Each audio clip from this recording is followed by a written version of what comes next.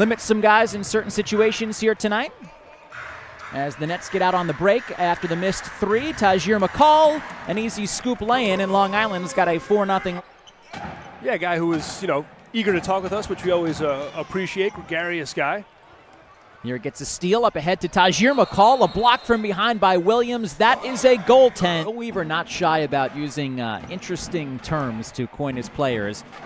Tahjere McCall is a water bug. Mitch Creek is a mongrel, as he told us early in the season. And there is the water bug from downtown. As the follow-away jumper no good for Scoochie Smith. Tahjere McCall running the break, finishes at the rim. Yeah, he took on all 5 Canton Charge players right there. McCall exploding towards the rim. The mark from 3. No defense required there. That was an open 3 missed by Pointer. And Tahjere McCall right back the other way in transition. 51. Tahjere McCall leading the way.